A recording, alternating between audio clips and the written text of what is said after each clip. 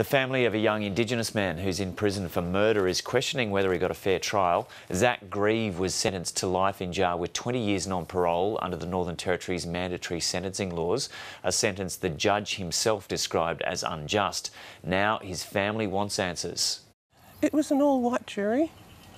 There was no Indigenous people, in the sense of, yeah, it was just all white. And I found and I seen the trial went for 6 weeks. I seen where there were 3 young people in the front that was like they were toying with Zak, Chris and Bronwyn. They were toying with us. As an Aboriginal woman, I really grew the children up to not to see race because they're black and white, you know, parents. But you can't sort of control what other people think. Now, reporter Stephen Schubert was working for the ABC in the small town of Katherine when the murder happened. He's now based in Alice Springs and joins us from there now. So, Stephen, what's the background of this case? Joe, the victim in this case was a man called Ray Nisiforo. He was fairly well known around town. His family set up a lot of the shops in Katherine. They owned quite a lot of property there. Now, he was engaged to a woman called Bronwyn Buttery. She had moved to Katherine to be with him, and they were had been in a relationship for 4 years, but it was not a happy one. Bronwyn Buttery claimed that Ray Nisiforo was quite abusive towards her, and it all came to a head one night when he apparently made threats against her life and threats against the life of Bronwyn's son from a previous relationship, Chris Malishko.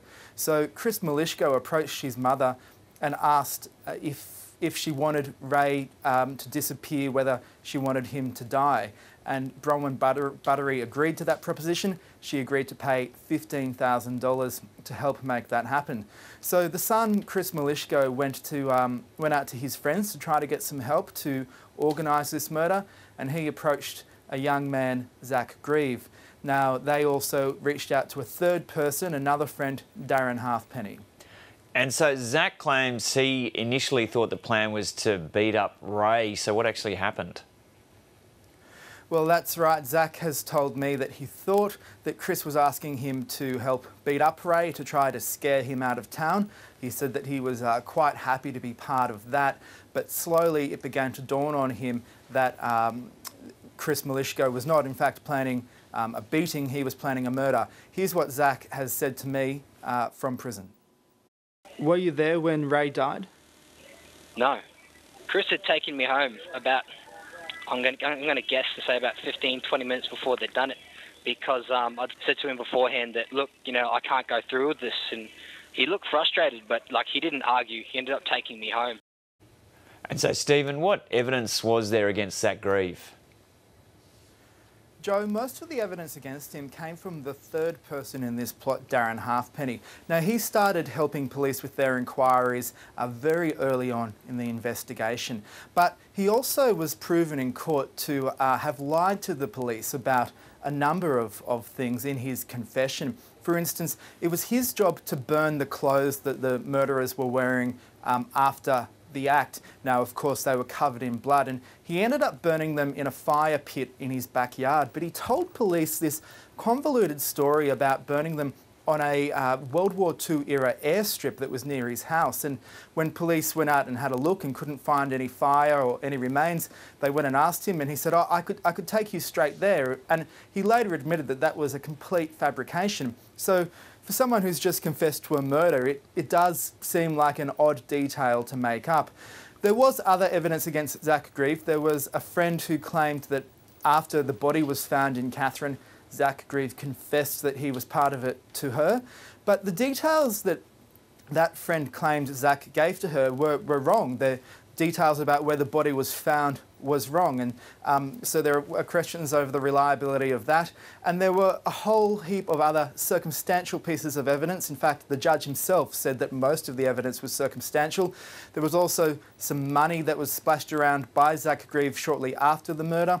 The prosecution argued that this was a sign that he'd received money. Zak Grieve had been seen buying a couple of new Xboxes, some new clothes, and a $300 bong that was 76 centimetres long. So all of this evidence, as the judge said, was largely circumstantial. And what about the sentences? So Zak Grieve was sentenced to life in prison with 20 years non-parole. Now, we don't know whether the jury found him guilty because they didn't believe him in his denials, or whether it was because they thought he didn't take reasonable steps to prevent the murder. Now, anyone can be convicted of murder if they fail to take reasonable steps. So we're not sure what was going through the jury's mind. But this is a sentence that the judge himself said was unjust. But Zak Grieve's case also stands out because of the sentences of his co-accused, Bronwyn Buttery, who admitted to paying $15,000 for the murder, stood trial for murder, but the jury found her guilty of manslaughter. She served 4 years in prison and was released 2 years ago. And Chris Milishko, the son who admitted to bludgeoning Ray Nisiforo to death with a shifting spanner, he was sentenced to life in prison but only 18 years non-parole. So that's 2 years less than Zak Grieve, who the judge found wasn't there. And so where to next for Zak Grieve's family and supporters? As part of the sentencing, Justice Dean Mildren did recommend that Zak Grieve be considered for release after 12 years, but that's a political process. That would have to start with the Northern Territory Attorney General, and law and order is a hot button issue here in the Territory. So it is difficult to imagine any Attorney General, whoever it is in 2023, would be game enough to recommend that Zak Grieve be released. Now, Zak Grieve's mother, Glenys, has been campaigning tirelessly for his release, but also for a review and a change of these mandatory sentencing laws.